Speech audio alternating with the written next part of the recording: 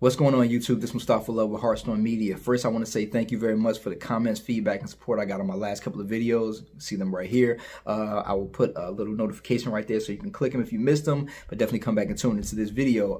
If you haven't subscribed yet, please subscribe, like, share, comment. It really helps the channel out. But it was an overarching theme on the videos that I posted. A lot of people were asking me about the editing.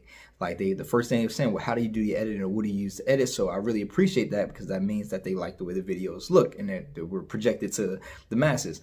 So I decided to take you through the editing process, first with the apps that I use, and then through the editing of actual project. Now, these projects take me anywhere from about 1 hour to 4 to sometimes even 5 hours. I've gotten a lot better at it in my journey. So I'm not having 5-hour edits anymore, but sometimes it can take about 4 hours to edit a video. I'm going to streamline that down, but it's going to be about a 2 or maybe a 3-part series. So you're going to have to watch this video and then come back and watch the next, and then come back and watch the next.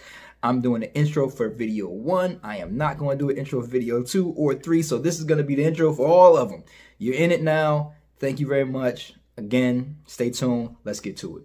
So now, guys, I'm in screen record right now, and I am using my AZ screen recorder. Now, I tested about 3 or 4 different screen recorders, and this has been the best one for my Android phone right now, the AZ screen recorder. So in screen recorder, I'm going to give you a demonstration of how I would go about getting an image. So say I wanted to add the YouTube logo into one of my edits. I can go find the YouTube logo from Google. Quite simple. I am going to screenshot this image. And again, there's a lot of different ways to do this. You could actually find a downloadable version of this app. But sometimes you click on one of these sites. It is very aggravating trying to find the downloadable version of these apps. But you can get a higher resolution. Like if I wanted to go in here, maybe I visit this site. Let's see how that goes. This is going to send me through a bunch. So you never know where this site is going to take you. So this site takes me here. This is a bunch of ads. So I just saved myself time by really just going in, downloading that. And screenshotting that. So now that I have that screenshot, I can go to another great app that I'm going to put probably I don't know if I can put the link in the description. I'll try to put the link in the description. Background Eraser. This is one of the best background erasing apps, and I've tried a bunch of them. It is free, and it works as simple as this. Select your photo, crop your image, hit done, come to the background screen, hit auto. That will select every color that matches that. Doesn't work all the time exact perfectly, but if you boost the threshold up, it'll hit more colors right there, or it'll grab more of those whites. You can change the background so you can see if you got everything you needed. It is also another way to use this app. You can hit the magic button and go here and erase via this way. If I was to be a tracing or erasing a photograph where I wanted to kind of get around the edges, I can go here. Or the manual button, and you can size up that. See how I'm sizing it up? The manual button will go to whatever I want to erase. Now, if I want to take that back, I go to back, and I can put all of that back. So now I'm going back to auto because I just want to get rid of this here. Pinpoint that and let this go, and that is going to get rid of that there. So now this is the YouTube logo. Now, if I want to make it even more transparent, I could take out the white here, but I think this is the way the YouTube logo is supposed to be displayed. Done. I am saving that. That is going to a folder that is going to be titled Erase in my gallery. And now onto another app that I use. We're going to go to SnapSeed. So SnapSeed, I'm going to highlight this up. And I'm going to take a recent photo that I was working on. Let's see. This is an easy one to work with. So let's take this Space Jam photo. Now, this was a photo that I just screenshot. Screen shooting is life. And now you see, this is set for 9:16, but it was set with this last photo. But that's an easy fix. Rotate, it turns the 9/16 or the 16:9 around, which is the measurements for your thumbnails that you need, 16:9. So now I have this image. I can go to my looks in Snapseed, and I can do an auto set to portrait, smooth, pop. You can play around with all these different things, see what they look like. That brighten changed the whole. That just changed the whole image going to morning. It just made it all bright, which is not a bad look for somebody that's trying to use a more colorful thumbnail. But see me, I want to darken this out. I want my look to be a little more cinematic. We growing around here, and these are all our options. Now you can tune this image without the use of auto if you're a more of a detailed person. You can go here, select the brightness, scroll up and make that brighter yourself or darker. You can go into contrast. That actually makes the focal point of the image pop. Your saturation, of course, if you know about saturation, is going to turn your cool and your warm. It's going to be more of a bluish grayscale all the way down to like almost black and white.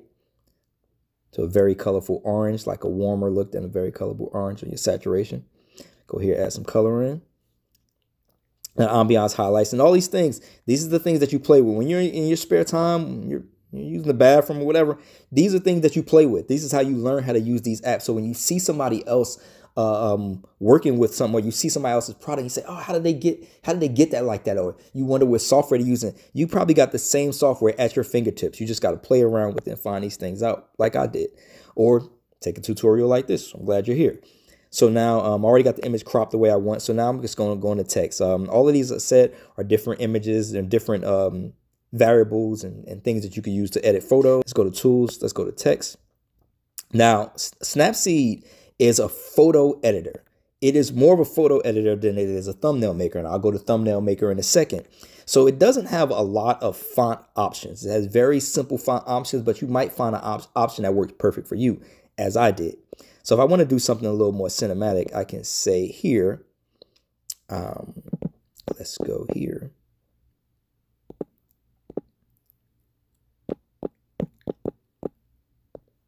While we're at it, I'm going to ask you guys to subscribe to me now. Or if I really want to say it, I want to say, subscribe to me now. So we're going to blow that up really big. And there's a lot of different ways you can do this. So the thing about SnapSeed is once I lock this text in, this text is locked in. Now I can go back and change it, but the functionality of changing is not that easy. It takes a little extra step.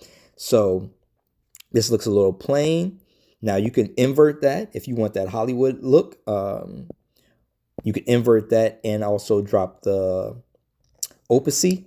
I think it's opacity, something like that. You know what I mean. You can drop this down so you can see the image more, but I'm going to bring that back up. You can change the color of the text. Some different colors here. They don't have a feature where you can actually create your own color, which is one thing I do hate. So now if you had color on this text and you wanted to invert it, it would look like this. And again, you can drop that down. You can change this text here, and I'm going to invert that again so you can see what some of these options are. I'm going to get this back white so you can see it. And these are some of the font options. They have preset options here. This is the little cute one. That's actually really nice. Like this. And these are presets. Now you can create this. You can actually create this style yourself, line by line, if you want it. So let's go back to here and let's get this back white. Bear with me. I'm getting to the good stuff. So now, how I create some of my edits now. Now this is where the detail comes in. Got that white. I'm going to double check this. Subscribe to me now. I'm going to hit that again. To me now. And this is where the fun begins. So, going to raise this up. And as you can see now, I'm using my finger here. Double fingers pinch. You guys know how to do that. So now let's have some fun with this image. Bets. So now I'm going to make this 3D. Since they don't have a 3D option on this app, I am going to create 3D. Just like that, just that simple. I think they taught us this in first grade. So now I just took this image and created a 3D version of it. And this was not something that was taught to me on the app. This is something I just figured out from playing around with it. I can make that go in different directions, however I want it to be, however you want to angle your 3D text. And there you have it. So this is a free app. SnapSeed is free. This is your thumbnail right here. This is a great thumbnail maker, especially if you find the font that you like. It is very functional and very easy, as you see. It takes seconds. All right, so now we're going to back out of that app. So again, all my photo editors are grouped here. All the socials are grouped here. So I can easily get to all of my photo editors right here. And we'll continue with the next episode. Hopefully you check back in for that. We'll be going over another thumbnail maker and then going right into our edit. What's going on, guys? Thanks for watching. And as always, if you like these videos, you can click my face here to subscribe or here to watch more videos. Happy you finally got some camera time?